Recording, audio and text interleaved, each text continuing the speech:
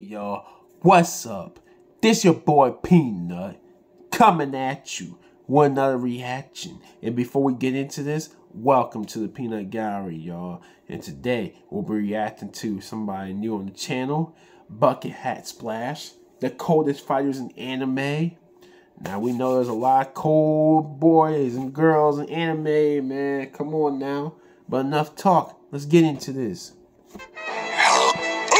Oh my god, Ronnie. What's that demon on the screen?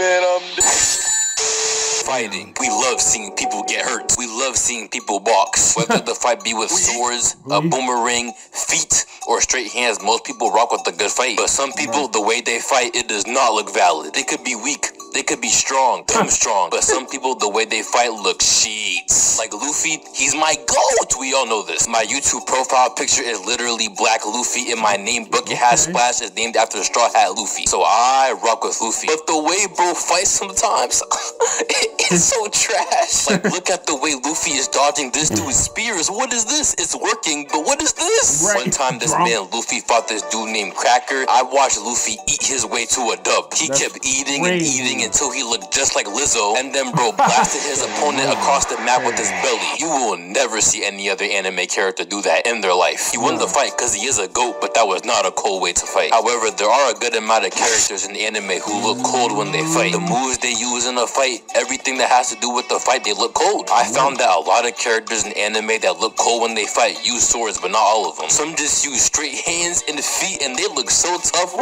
But swords, no swords. In this video, we're gonna cover people who look cold when they fight. Obviously, they gotta be strong too, because I am not putting no person who looks cold when they fight in the video, but they're weak. Like Brooke, you will not be in this video. Nah, I'm joking. The first fighter we're gonna talk about has to be Zoro. Now, Zoro is honestly a no-brainer. Everyone knows Zoro is cold, whether you watch One Piece or not. Almost everything he does, no glazing, is cold, so naturally that would carry on to how he fights. First off, bro uses three-sword style. He got a sword in his left, he got a sword in his right, and he has a sword in his mouth. You know how much jaw strength it takes to carry your whole sword in your mouth? Not even Ash Cash doing that. But bro cooks with all three swords simultaneously. It's kind of tough. When bro fought a squeaker named Pika in Dressrosa, the way bro beat him with this three-sword style was so immaculate, bruh. First off, to start off, bro got chucked through the air at Pika. That was kind of tough. But the way bro was flying through the air while putting his hockey through all of his three swords, I don't know how fast bro was flying, strong and but you could tell by bro's face that Pika's about to get cooked. And that's exactly what happened. Bro said, try Sasasekai, and cut through a damn near mountain-sized Pika. Then bro bounced off a wall and cut him in half again. All the girls was watching like, oh my gosh, Zoro. I know Pika was sick getting cooked all cold and shit in front of the baddies. Then Zoro kept cutting through all that stone until he found Pika's real body. Then he charged at bro in all black, still using all three swords. Look at how bro's rotating the blades. What the fuck? And Pika got sheathed. That whole sequence was so cold, I never thought getting thrown like a football would actually look tough. That moment though, however, does not top how cold Zoro fought versus Killer. Bro really made getting stabbed in the chest with a scythe look cool. Normally, if I saw an anime character get stabbed in the chest, I think they're cooked. But it was Zoro, so I was like, he be aight. And bro was aight. He started smiling. He's kind of like psycho, I'm not gonna lie. He put the other dude's scythe in his mouth. That's unsanitary. That's nasty. And then bro blitzed him at Mach 50 speed and he got cooked. The way Zoro approaches fights and does the stuff he does in the fight is just cold, bruh. He somehow makes holding a whole blade in his mouth not look stupid. The next person who fights looking all cold is Shinra from Fire Force. Now, Shinra is a cold fighter for two reasons. The first reason is the way bro smiles when he fights sometimes. It's actually a tick and he doesn't really mean to smile for real. But hey, it looks hard. The second reason is because bro implements his fire powers with this fighting style so smoothly. Now, mad people in that show use fire. Like this dude right here, Benny Maru, he's mad strong. He's actually in the anime stronger than Shinra. In fact, he's actually a colder fighter than Shinra. But that has nothing to do with this fighting style. He's just so overwhelmingly tough that anytime bro fights, it's like, no glazing, but with him, you can't explain the greatness. But with Shinra, you can explain the greatness. Now, Shinra's fighting style, he mainly kicks. He uses his legs, his knees, and then bro puts fire behind it.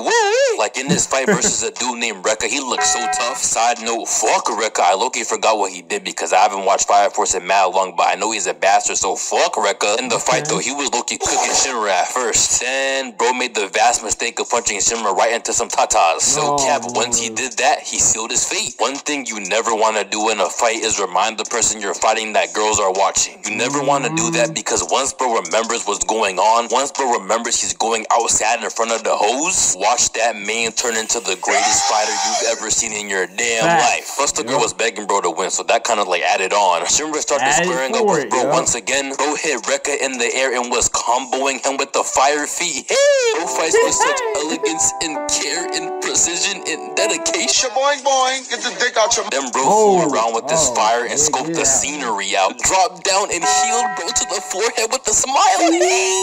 Nah, that smile was no tick. He meant to do that. Then that boy Rekka hit the ground and he was done. Bro got smacked in such immaculate fashion. I did enjoy seeing that. Imagine walking down the alleyway at night and Shinra's looking at you like this. The next cold fighter we're gonna indulge in is Levi Ackerman. Now anyone who's watched Attack on Titan knows exactly what I'm talking about. First off, he's the best soldier in that show. He's like 1998 Michael Jordan. No soldier in that show is touching him when it comes to using ODM gear except maybe Mikasa. Mikasa tough too, but no one can do what Levi does for real. One time bro was getting chased by multiple people in his old master. When Levi was younger, his master named Kenny was teaching him how to survive. Now he's trying to teach him how to meet the law. It was all trying to jump Levi. Unfortunately for them though, unless you're someone else from a whole different verse, you are not touching Levi. So all of them were jumping him, but he was ducking and diving through everything they was throwing at him. He was diving under carriages. He was dodging rockets, bullets. It was him. Levi was doing all of that while moving mad fast. I have no idea how he knew what was going on. Then bro just casually slid into a bar looking all cool and easy. After that, I have no idea what happened after that. I haven't watched the show in mad long. But you see what I mean though, bro is cold. A better example of Levi's coldness where he was actually fighting though is him versus the Beast Titan. Now this right here is the Beast Titan.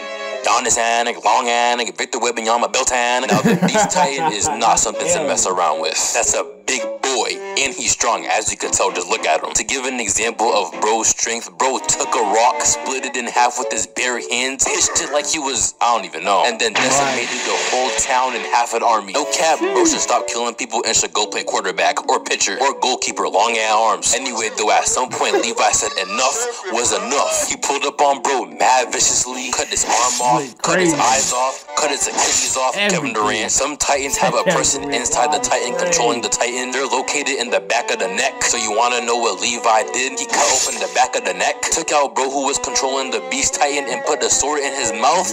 Levi was like, oh yeah, you goofy bastard. And just like that, Zeke Yeager, aka the Beast Titan, was packed up by Levi. The grace and precision in which Levi took down the Beast Titan was cold. And bro did all that with blood on his forehead, probably in his eyes too. W performance by Levi, I rest my case. Honestly, I could have just said Levi, explain no further, and went to the next person, and it would have been valid, because we all know for real. But last up, the fighter we're gonna talk about is Toji. Now, Toji lives in a verse where every strong person in that show has curse energy, aka magic, if you don't watch JJK. All the strong people in that show have curse energy, except him and Maki, but she's like later on. But even though Toji has no curse energy, even though bro isn't the honored one, he still has his LeBron James athleticism. And because of that, bro is folding damn near everyone in that show. And bro looks cold while doing it. When bro was fighting the nah, I'd win dude, Toji was putting in mad work, moving mad fast with that disgusting slug on his neck. The way bro snuck behind Gojo without him noticing was pretty cold as well. And he ended bro so viciously. Nigga, relax.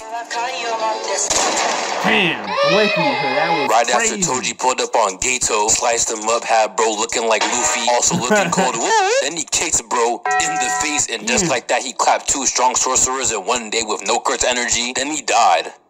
But then bro came back to life, kind of, not really, but kind of. Stole some red nunchucks and started beefing with the fat head red squid man. He fought bro with so much aggression, but calmness too. That boy doggone was getting cooked. He was not ready. Random thought, but Sanji could make a tough dish with this nigga. Anyway, though, with so much it's funny he mentioned that, because CJ said that the same thing with this guy as well, with the same fish character. Make him for good food. Two great minds think alike, man. Then bro came back to life, kind of, not really, but kind of. Stole some red nunchucks and started beefing with the fat head red squid man. He fought bro with so much aggression, but calmness too. That boy doggone was getting cooked. He was not ready. Random thought, but Sanji could make a tough dish with this nigga. Anyway, though, with so much joy in bro's face, Toji ended doggone, and that was it. Might I say again, he did all that with no curse energy. He's so cold. Austin not like him, but it's okay, cause Austin's still tough. Not cold though, but he's tough. Okay. Oh yeah, Toji was also beating the goofy out of his son. But yeah, Toji is one of anime's coldest fighters. Zoro, Shinra, Levi, Toji, and Usopp. Follow my Twitter, follow my Instagram, join my Discord, drink some lemonade, and subscribe in that big EV. That's a lot of talk, hey bitch, bring your racks out. Went to Brazil, chillin' with supermodel. Usopp, the god, we know about him, but the coldest, I wouldn't say all that. I see you showing respect to Usopp. I get it, man. But these other dudes, yeah, I see why you said that the coldest fighters in anime, especially Levi. We know he's the GOAT, man. Anybody watched Attack on Titan, you know Levi don't miss, bro. Shout out to Bucket Hat Splash. This was pretty dope, man. We already know about Zoro too, man, but this was dope. This was dope. Make sure y'all follow Bucket Hat Splash, man. He got great content, more coming. That was my reaction to the coldest fighters in anime, man. Y'all know I love my anime as much as I love hip-hop music. Before I end this, thank y'all so much for supporting the channel. Appreciate it, man. Hope everybody has a blessed day ahead. I'm out. One love.